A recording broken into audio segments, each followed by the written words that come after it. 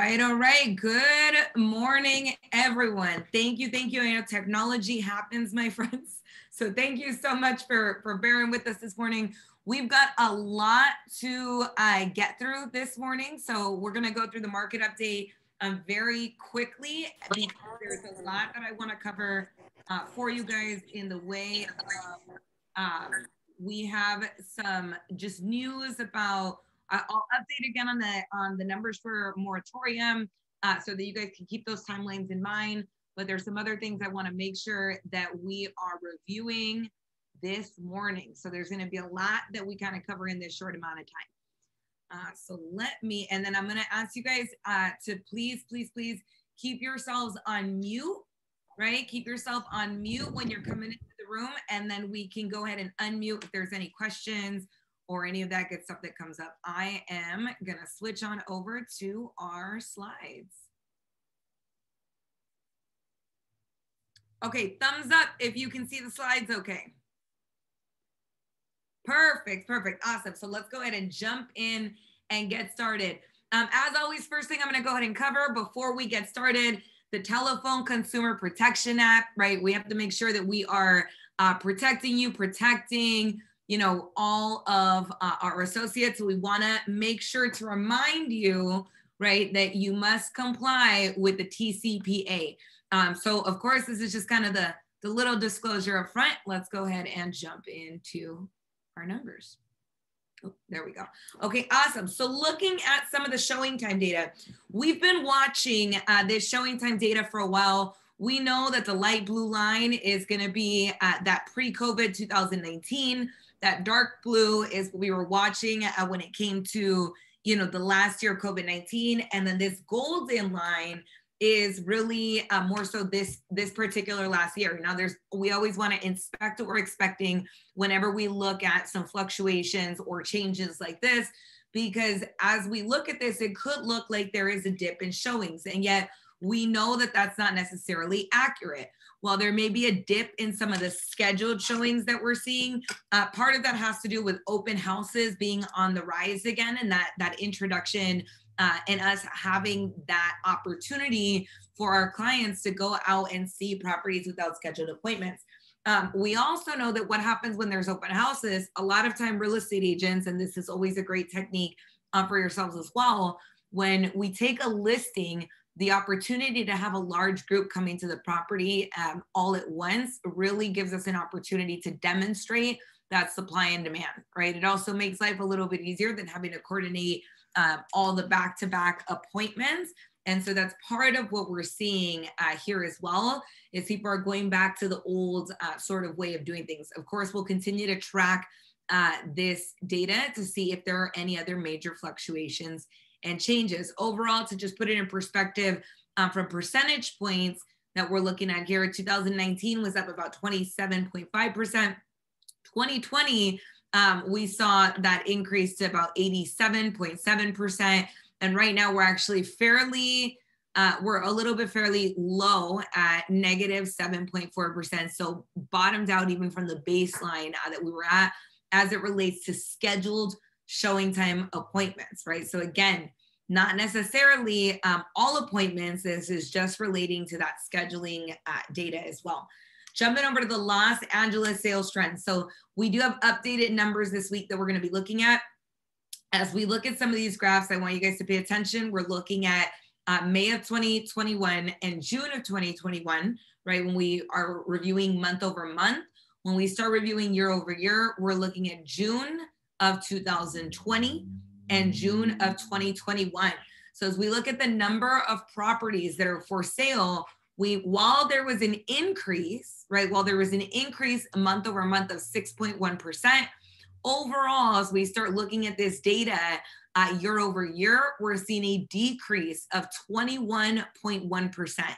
So we know that there was a lot more inventory that was on the market right over here, right? It was over 10,000 properties. We were pretty high in May and June of last year, and we saw that kind of evened out, and yet sales were low. So there was a lot of properties that were staying on the market. Obviously, we've seen sales increase, right, within this year. And so that is impacting the number of properties that are for sale. because that feeds into those absorption rates. We look at the number of properties sold month over month, we're seeing an increase, right? An increase right over here of 10.3%. Overall, as we look at the year over year data, we're seeing an increase of 64.8, almost 65% as well. Looking at our inventory trends of properties, new listings coming on the market, as well as pendants, month over month, there was a slight, honestly, it was fairly stagnant, a 0.1% decrease is not a huge decrease. In fact, it accounted for about 10 properties difference here in terms of the inventory coming on the market. When we look overall compared to the same month last year, we have seen an increase in the number of new listings by 8.6%.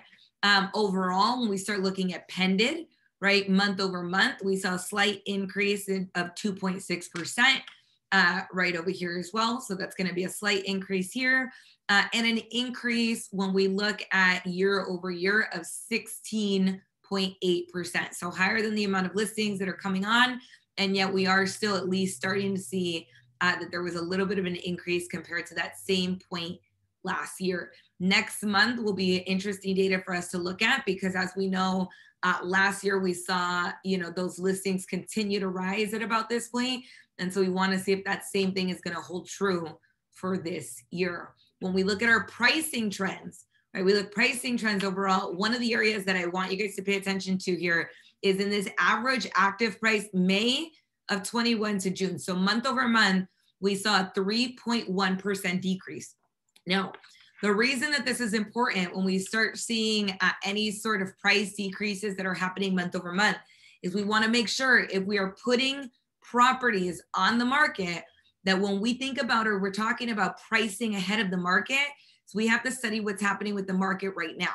Overall, when we look at this same time exactly a year ago, there's been a 17.2% increase in the average active price. In the average sold price, there's been a 25.1% increase. And month over month on the average sold price, we see a 1.4% increase. But that 3.1% decrease is what we want to pay attention to make sure that we are not overpricing properties if the market is starting to hold. And the reason that I bring this up, we've also had some appraisal issues that have started to come up that had kind of slowed down a bit. We're starting to see that happening again, right? So be very, very careful depending on what side of the transaction you're on. If you are working on the listing side and you anticipate an appraisal coming in low, watch your pricing and watch how you're communicating that to the sellers so that they have expectations that are going to be in alignment with what actually is likely to happen in the transaction. Make sure you have comparables to support the price, right? And I'm talking not just, sold comparables, but look at, what's active, what is the property competing against, so you can track that here in the market as well. We look at absorption rates. Absorption rate is still very, very low. We are still very much in a seller's market. Right now, we've got about 1.1 month of inventory. It's decreased slightly, about 8.7% from last month. Of course, we know that about a year ago, that was significantly higher. That is a 51.8% decrease in terms of the amount of inventory that is on the market right now. That has to do with the fact that there are more sales occurring. Even though there was more inventory at this point last year, there was a lot less sales. And so we see how that absorption rate really factors in when it was about 2.3 months of inventory. Right now, we have approximately, so when we look at the sales, they've increased and the amount of inventory has decreased, which is what is giving us this absorption rate. Looking at days on market, it has stayed pretty stagnant month over month, right? That's about a 4.8% decrease. It's really one day, right? Not a huge decrease. We look at this same point last year, it's a 33.3% decrease. The other area for us to look at is going to be when we start looking at this sold versus original list price, it has gone up slightly. On average, properties are selling at about 102% of list price. When we look at this same time last year, that's a 6.3% increase. and sales trends, right? Sales trends. So moving on over to Orange County. When we start looking at the sales trends here, so again, we're seeing a lot of the similarities across the board in terms of the number of properties for sale, right? It has gone up slightly month over month, right? That's right over here. It's gone up a little bit. It's not a huge increase, but when we look at this same month exactly a year ago, we see that's a pretty significant decrease of 49.7%. For properties that have sold month over month, we also have an increase of about 9.2% overall, looking at this same period of time last year, and that increase is 62.9%. Looking at our inventory trends, so the number of new listings that are coming on the market, in Orange County, this is decreased by 8.8% month over month, right? So May to June of 2021, it's decreased by 6% year over year. The number of properties that have pended has also decreased month over month by 0.9%, a little bit less than 1% here. And current versus same month a year ago has increased by 5.8%. Looking at our pricing trends here, now in this area, we have slight increases in the month over month of both active and sold price. So unlike Los Angeles County, where we started to see that active price dip a little bit, in Orange County, we see that active price has gone up by 1.2%. Year over year, up 37.9%. That average sold price, right? That average sold price up 5.1% month over month, and up 31% when we look at that year over year data as well. So again, remember that these percentages of active average sold price right now, that increase, that's what we want to be talking to homeowners about, right? Of what their opportunity is when they've had an increase in the amount of equity that's in their homes in case they need to access that. And we're going to talk a little bit more about that when we get to the end, and we talk a little bit about what's happening in the forbearance market, which is going to be very, very, very important for us as well. Absorption rates in Orange County. So Orange County has even less inventory in comparison to the number of sales.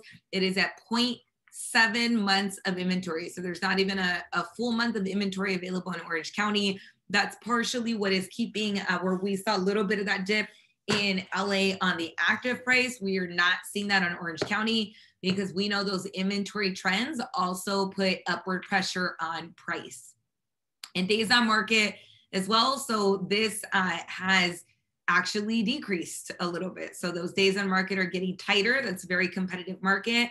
At about 16 days on market, down 11.1% month over month, down 57.9% compared to the same time last year when we were at 38 days on average. And the sold versus list price here is at about 100%. So what it's listed for tends to be what the properties are selling at on average. This has increased by 4.2% from last year when properties were selling at about 96% of list price. Moving over to Riverside County. So I'm going to go through these numbers and then I'm going to highlight some stuff about Riverside County, specifically Riverside, even San Bernardino and Ontario. So I really want you to pay attention to these numbers because there is, whenever we look at what is happening around the industry, especially as it relates to some of the forbearances, we want to keep an eye on some of the highest risk markets. Riverside is actually been dubbed one of the top 10 highest at-risk cities, followed closely by San Bernardino and Ontario for foreclosure, right, with the impending market once we have the moratoriums lifted. So it's important that we look at some of the pricing trends here so you can communicate that to your clients, right, and to your sellers in those areas, especially if they are potentially at risk for foreclosure. So we'll talk a little bit about that at the end, but I wanted to highlight that as we go into the Riverside trends. Overall, the number of properties for sale month over month, there was a 10.4% increase. There was a 9.4% increase in the number of properties that have sold. When we look at this current versus exactly a year ago, there, of course, has been a decrease, 47.5% of the number of properties that are for sale.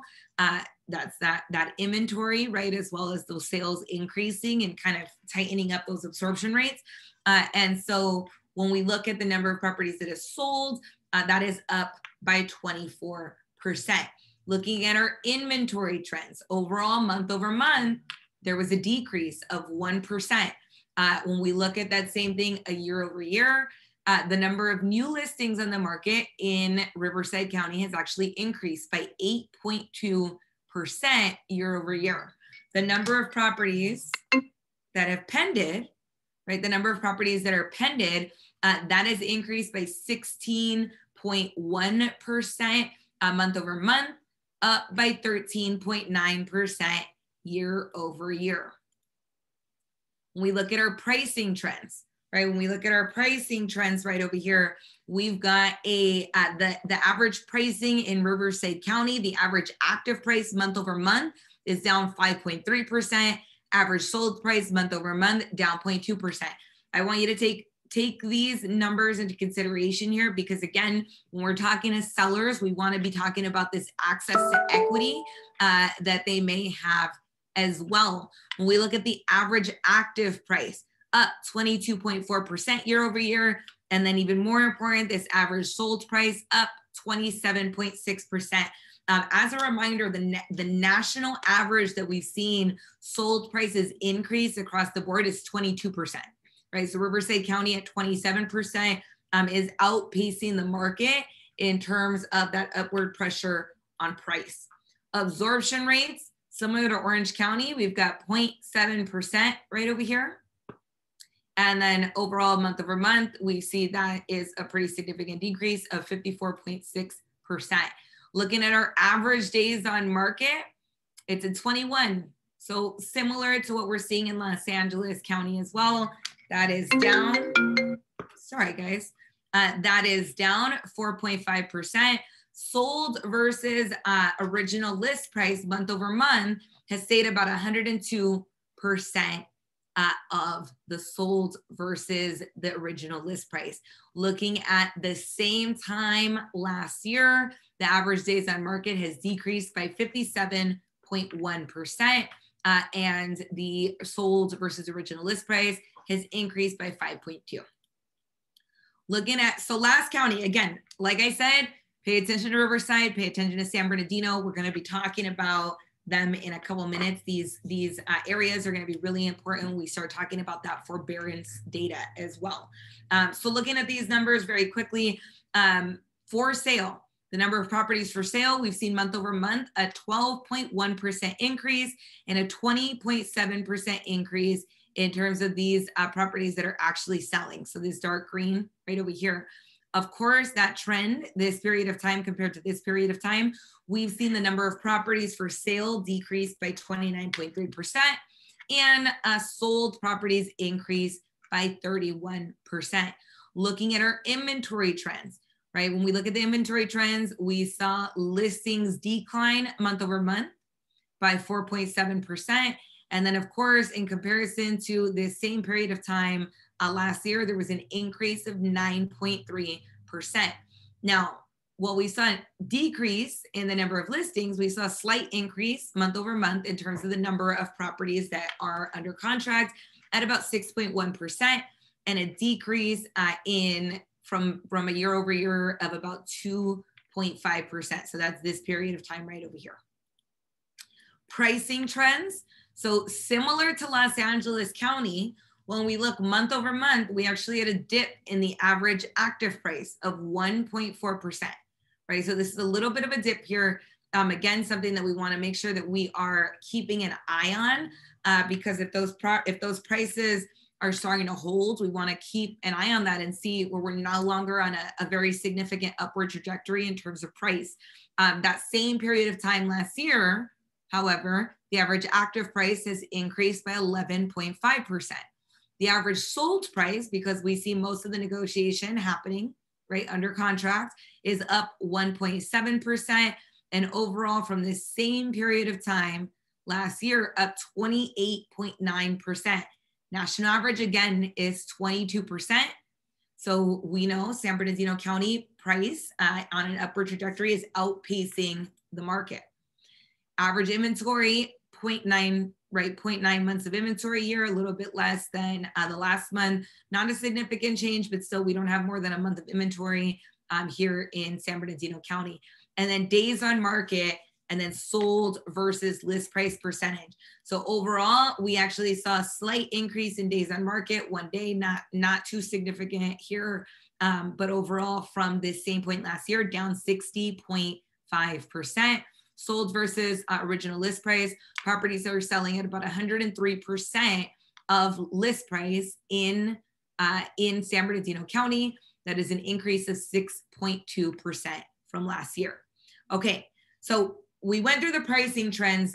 These next items that we are gonna be going over, there's a lot of information here. So I'm gonna move quickly here, and I'm gonna cover this data fast because we've gone through the moratorium updates in some of our previous meetings. And so I wanna make sure to highlight that. And then there's a couple other things that we're gonna go through. So we know the two important dates, right? The two important dates that we have right now. For the foreclosure moratorium, as of right now, the final date that we've heard of so far is July 31st, 2021. That came federal, right? So that's for federally backed mortgages. And it came down from the Biden-Harris administration for that particular extension. It is possible that California does something different. And so we'll keep an eye on that, right? But we wanna make sure that we know right now, July 31st, so the end of this month is the potential end of this foreclosure moratorium. The second piece, California specifically has extended the eviction moratorium through the end of September.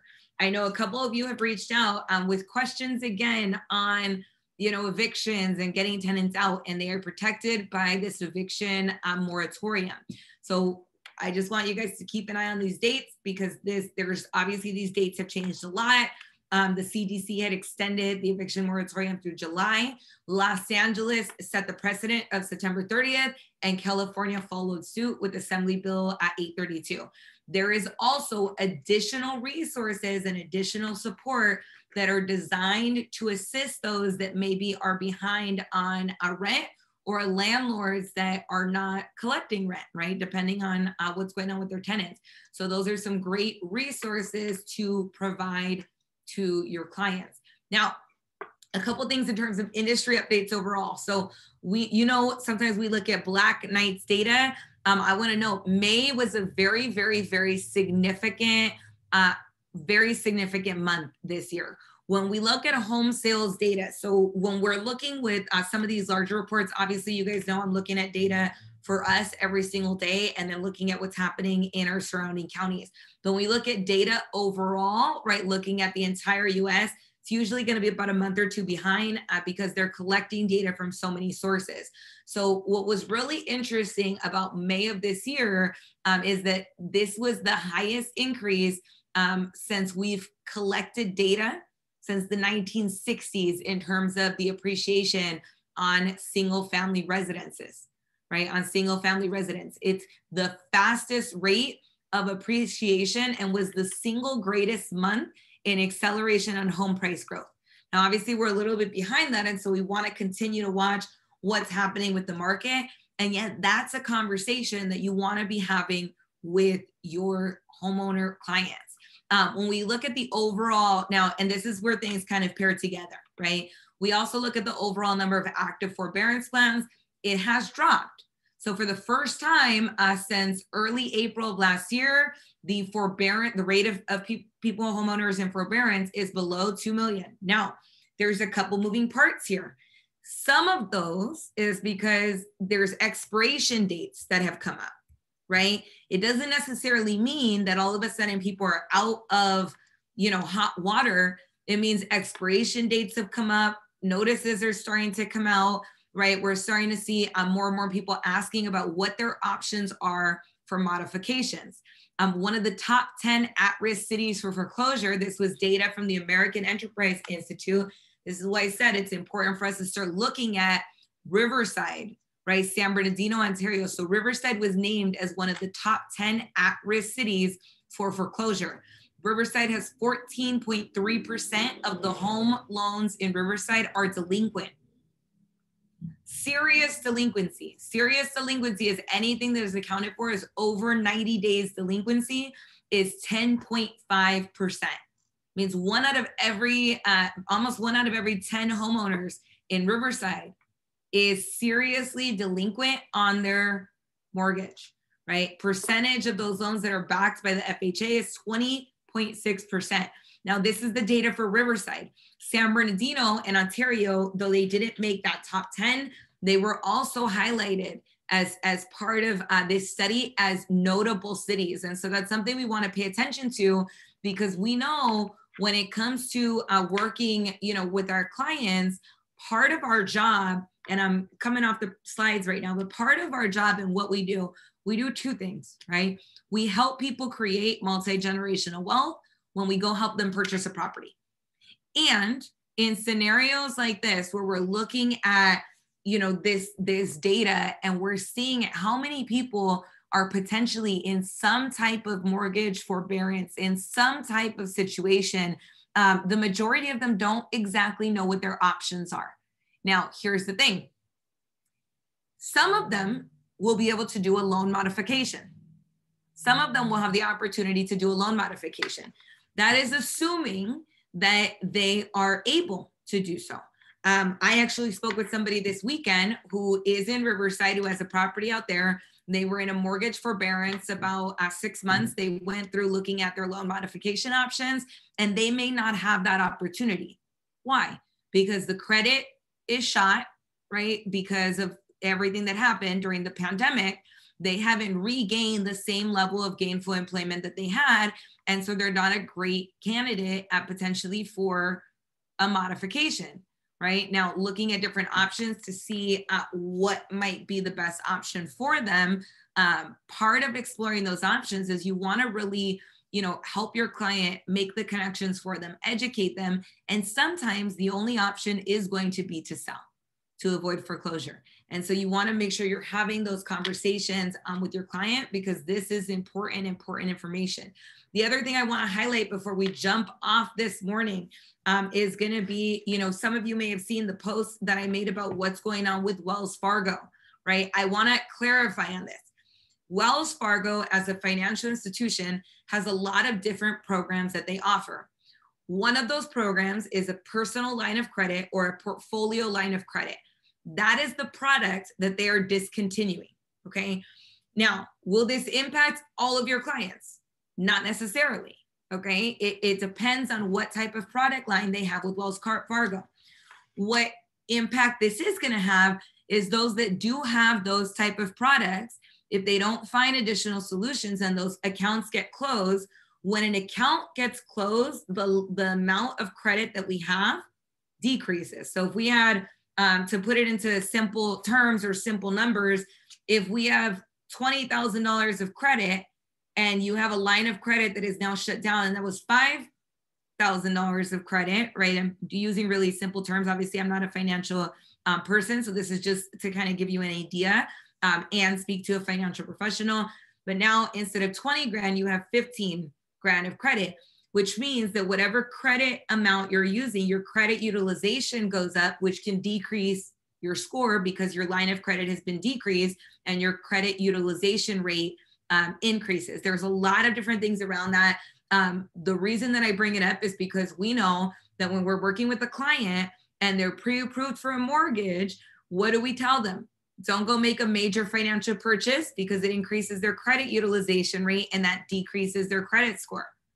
This is almost the reverse of that happening. Is there's the possibility that somebody could be in a situation where, all of a sudden their credit rate utilization goes up or their credit score is impacted because these type of accounts are closing. So I wanted to give you guys some clarity around that. And I encourage you, if you have clients that are worried about it or they feel like this is potentially going to impact them, speak with the mortgage professionals to see what their options are. And then also remember that you also have the different, credit repair individuals that you can utilize to support that as well. So with that, I hope you guys have an absolutely phenomenal rest of your day. A couple of reminders. Don't forget, we have our team meeting at Bold graduation on next Tuesday, the 20th, right? Next Tuesday, the 20th, and we're gonna have a lot of announcements. And on the 22nd, right? On the 22nd, we have beach bonfire with our lovely friends over at Huntington Beach. We're gonna be doing a joint beach bonfire. So see you guys then. With that, have a great rest of your day, my friends.